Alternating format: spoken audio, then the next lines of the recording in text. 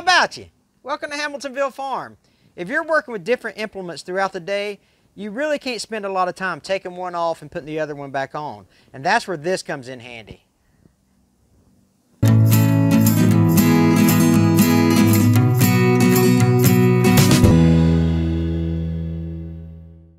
Before we start talking about the quick hitch, I've got some degreasing wipes here from Gunk. They were kind enough to send us a box to kind of show off how they work. And this is unfiltered, this is unedited. We're going to take these wipes and see if we can get this quick hitch cleaned up, all right? So let's see. So we'll just pull a couple of them off here. I ripped one getting it out of the thing there, but it should be all right. All right. Huh, that's all right there. Again, this is unedited. This is no kidding how they really work. Pull it straight out of the box.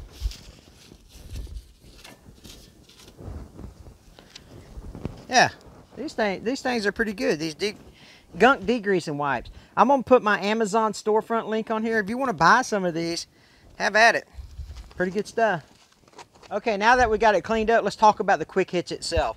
This is a Cat 1 quick hitch, and it's made by Grizzly. There's several manufacturers out there, and so they range anywhere from like 79 bucks to 150 bucks. Everything Attachment sells them. Rule King, Harbor Freight, Tractor Supply. There's this Agra Supply is where I actually got this Grizzly Cat 1 quick hitch. Anyway, so let's go over the quick hitch and some of the advantages of that. Well, on the top you can see that it's got handles, all right? You can actually reach these handles from the driver's seat of the tractor when you pull it all the way up to put the implement onto the quick hitch, and I'll explain that later. All right, so the quick hitch has a couple things attached to it, right? It's got the handles that we talked about where you can control them from the seat. It's got some levers that when you depress the handles, that's where they go. And then it has an adjustable hook on the top. And so this adjustable hook, I'm gonna talk more about that later. But this handle is actually spring loaded. As I like to shoot a little bit of liquid wrench white lithium grease down in here, and that kind of keeps them lubricated, kind of rust protected while they're on the quick hitch itself. Okay, so let's go ahead and get these things lubed up a little bit. It's just a little squirt or two.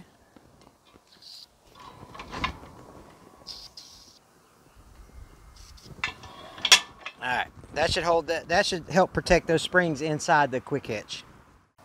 Now that I've got the spring mechanism lubed up on the inside of the quick hitch, as I put the handle down position, it makes this little lever come out here. And that's what's going to prevent the implement from coming off of this little hook here. And I'm going to explain that, and I'm going to explain the bushings that you need to put in there as well. So you can see as you operate the handle how it operates this lever. All right? And so you want to handle up to put the implement on. So now let's talk about this top hook. The top hook you have is adjustable, and I want to show you a little secret that I've got, a little trick if you will, if you're moving it from implement to implement. All right, so these are aftermarket pins. This is not the ones that come with it. You can take these pins out and adjust the position of this top hook any particular order that needs to fit your implement, because your implement is going to have different pins associated with it. And I just simply remove these, and now I can, move the top hook up and down. And let me show you a little trick that I've got. Let's say, for example, I've got my box blade, and I know that my box blade needs to be right here. So what I can do is I can put like the number 1 with a marker or some sort of paint pen or something like that. And I know that my landscape rake has a different depth to its pin system, and so I can put number 2 here. So number 1 and number 2. All right, and so that tells me that when I go to get from my landscape rake to my box blade, I can put that top hole, and now I know that I've got the correct height set up for my box blade. Simply reattach my pins, and I've taken all the guesswork out of it.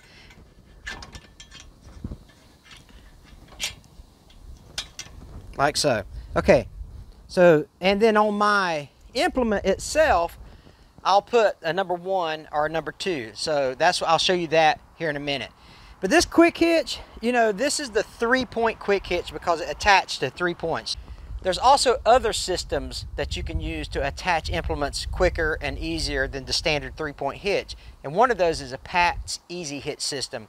So what I'm going to do is I'm going to put a link in this upper corner over here to Ask Tractor Mike's video about the Pat's Easy Hitch system. Go check it out. It's an excellent video. You can tell them Hamiltonville Farm sent you as well. But it's an excellent video about the Pat system, and you can compare. If you're making a choice, hey, should I buy a quick hitch or should I buy the Pat's? It's an excellent comparison if you want to check it out there.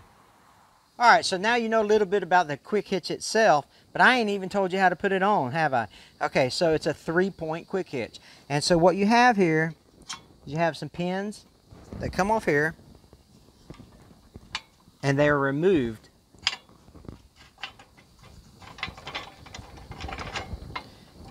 And here's your pin.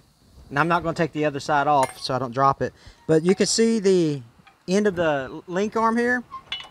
You simply slide the quick hitch onto there, stick your pin through it, like so, and put your linch pin through it, your retainer pin, and you do that on both sides, the left side and the right side. And the top one is the standard, you put your top link in it, you put your pin through the top link, just like any other implement that you have. And be careful that you don't drop it on your toes. I will tell you this, man. You drop this thing on your toes, daggone, it's going to hurt. So just be real careful about that, and be careful because it's kind of top heavy. All right, so now we know all about the quick hitch, and we know that we have a reference video for the Pat system if you want to compare it, that I linked to the video earlier. So let's actually put the implement onto the tractor using the quick hitch.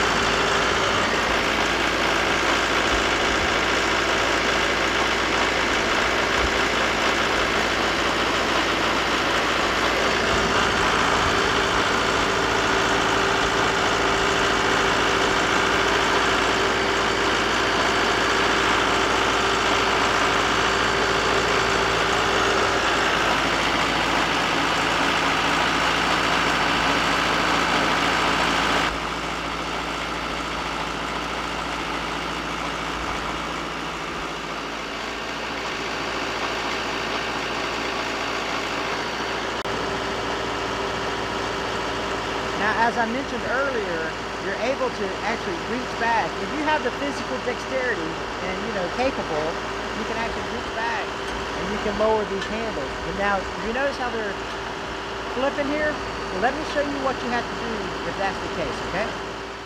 Okay, so I've got the box blade put on like this on purpose because I wanted to demonstrate something.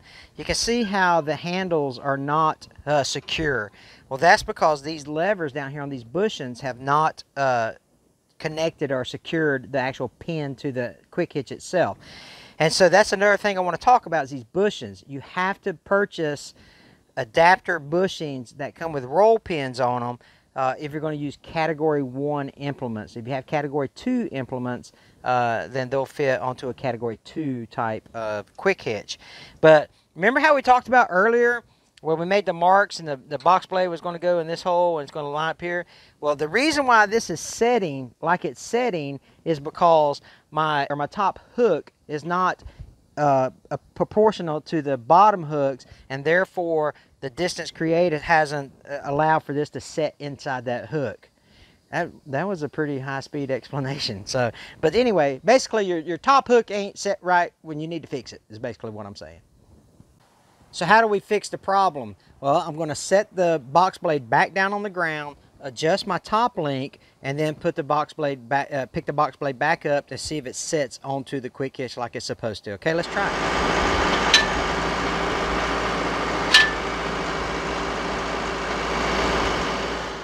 Okay, so now that we've got it secured into place, then you can take your paint. Remember how we made this 1 and 2 up here earlier to kind of mark where it's going to be?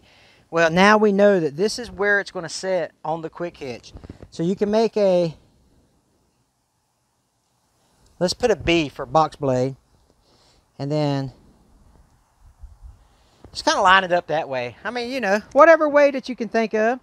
you know, whatever system you got. If you can remember that the top hook goes into this, you know, 4th, 5th hole, then have at it. But this just makes it easier if I'm going to say, hey, I know that the B means box blade. I'm going to hook it up. If you want to do bush hog, you could do BH or something like that.